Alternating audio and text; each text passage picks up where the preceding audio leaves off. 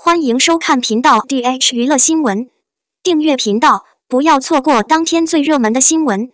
我们今天的时事通讯涵盖以下内容：杨紫的《长相思》传播量超5000万，上线仅27天，太惊人了！杨紫、张晚怡、邓薇、谭健慈主演的《长相思》27天收视5000万。送礼主日绝对播放量为3544万，送礼第10天全部播放量为4255万。不得不说，杨紫的话题度极高，网友们也对《长相思》充满了猜想。我承认大部分网友对这部剧的投射还是很满意的，但总有人会挑骨头，觉得杨紫演技不行。其实说白了，杨紫的表现可能还不够，但90后的艺人中，没有人能比得上她。我们应该先讨论冠军逍遥。假若你真的看过小说，你就会知道，不管是逍遥是男是女，他的性格都是一团乱麻。他超然而兴奋，软弱而无所畏惧，无情而善良。他期待着真挚的爱，但他害怕被辜负和伤害，所以他甚至不会接近于坦诚相待。他惧怕生命，惧怕逝去，惧怕抑郁，不愿与人亲近。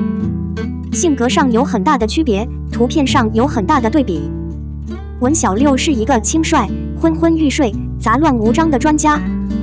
为了演好这个角色，他应该放弃。他不能被符号所困扰，做人似的众目睽睽之下。然而，根据杨紫录制时的路透来看，他演的是个狠人。逍遥转身看向了自己的姑娘，身后是可敬的王姬，功底和地位都很高，不过他现在已经落魄了。同样，逍遥对颛顼的亲情，对香柳的陪伴，对涂山璟的宠爱，认清这3种温情，估计艺人要好好考虑严谨。综上所述，小瑶的工作对艺人的演技和对人物的理解是极其紧张的。小妖不是这个星球上最可爱的女人，也不是被很多宠物养大的小公主。小时候，她也曾与表弟和妈妈一起享受过短暂的美好生活。之后，她就被她的妈妈从皇母身上运走了。她已经被驱逐了300多年，在此期间，她不得不服用不同的有毒物质。她感到孤单，以至于她和猴子说话，以至于猴子把她的头撞到了一块石头上。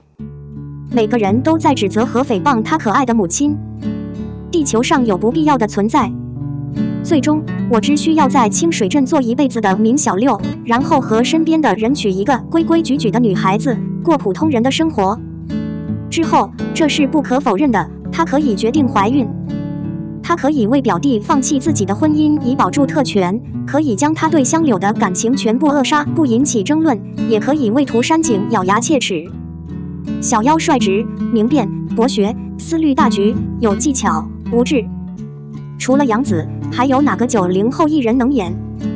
杨紫的经历和小妖一样，杨紫凭借着宽广的履历和个人的作品，一点一点地在人群中走来走去。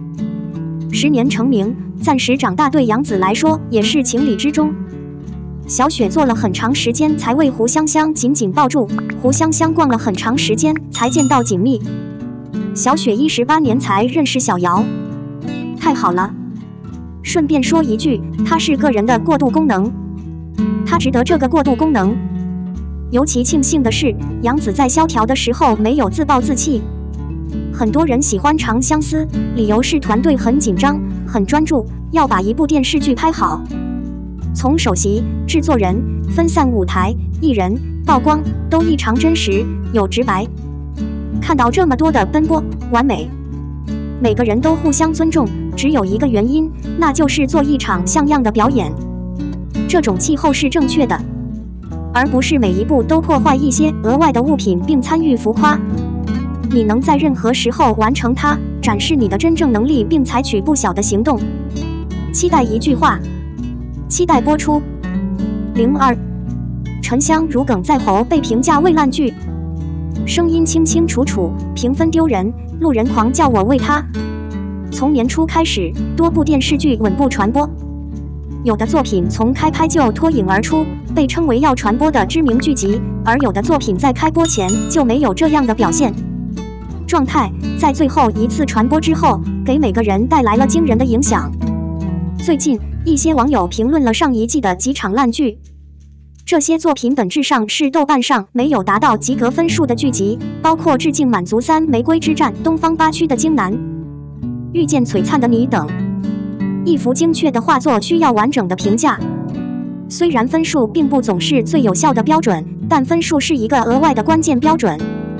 除了以上几部剧，杨紫和程毅合演的《沉香四渣》也被评为烂剧。不过以上几部作品几乎都没有太大的争议。另外大家都同意的低级作品《沉香如尘》剧集引发了诸多讨论。沉香木如尘在拍照正式开始之前就已经引起了很多人的兴趣，并且在拍照过程的某个时刻已经发现了大量的路透社和相关花絮。这部剧的主要演员也是特邀艺人，每个人都有着正能量的担当。不过这部剧最后的收视率就变得很尴尬了，超过50万人给这部剧打了5.9的评分，仅差0.1分。面对这部剧的整体表现和口碑，众说纷纭。看到这部剧被评为烂剧，不少路人也纷纷吐槽。最重要的原因是这部剧的声音太大了，但现在已经达不到这个水平了。及格的成绩，因为剧中的2位主要演员的客流量都是正数，如果有客，肯定会引起争议。虽然豆瓣是众多平台中非常权威的评分平台，但在过去的几年里，也出现了许多恶意的恶评。当然，《沉香如屑》这部剧的普遍制作也有正面的麻烦。不过这部剧刚开播的时候，大家都觉得这部剧里可能会出现很多不同的古装偶像剧，它未能传达给你很多新鲜感。这部剧的拍摄过程变得无比漫长，到完结后又迅速变成现在不再播出。很长一段时间，大家的期待越来越好，所以一般的制造业会让大家失望。节目收官之际，男女主纷纷下线。这种布局使许多访问者明显不满意，因为事实上大多数观众仍然选择了一个满意的结局。男主和女主之间的虐恋布局堂而不是堂，目标市场在追剧时也感到不舒服，所以这部剧改播到大结局的同时，也引发了一些争议。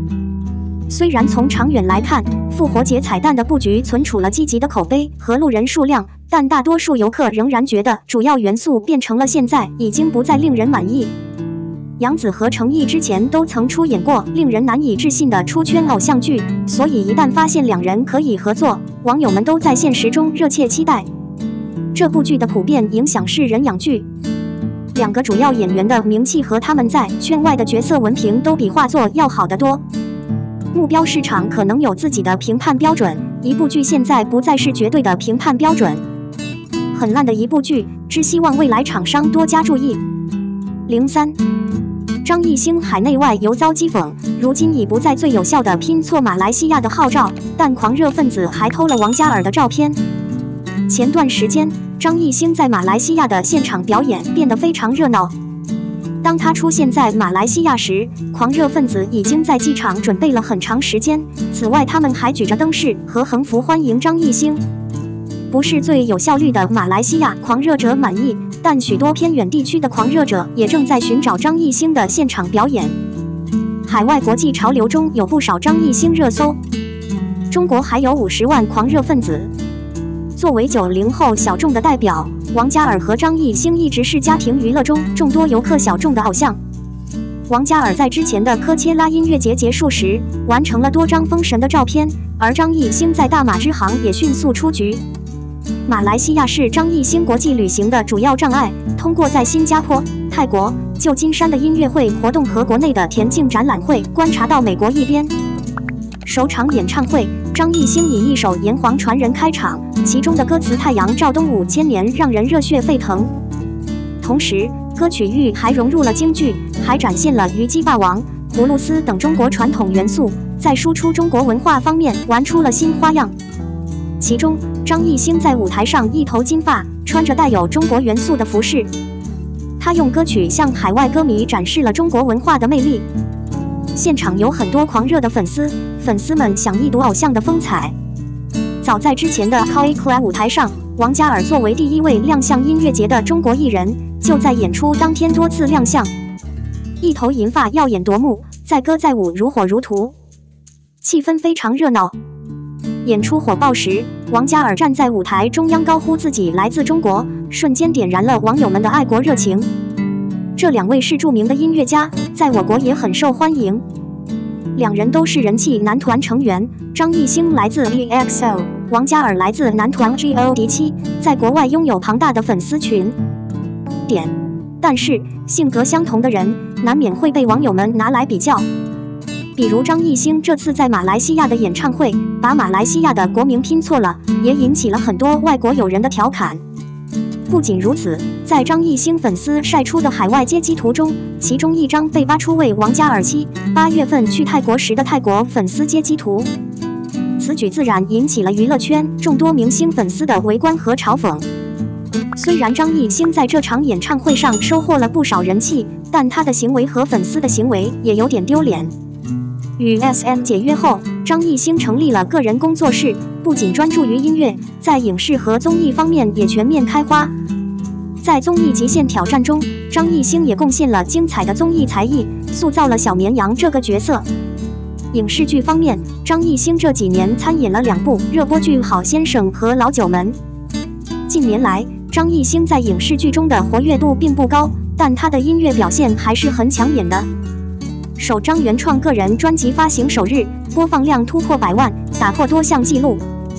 而王嘉尔虽然没有参演影视剧，但在综艺节目《拜托冰箱》中也可圈可点，音乐事业发展蒸蒸日上，在国内外都给予了高度评价。现在王嘉尔更加专注于发展自己的艺人，拓展自己的全球事业，让全球粉丝感受到我们中华文化的传承和魅力。作为2位海外知名实力派艺人，实力强是他们地位的基础，但拥有正确的价值观也是衡量偶像的一个重要方面。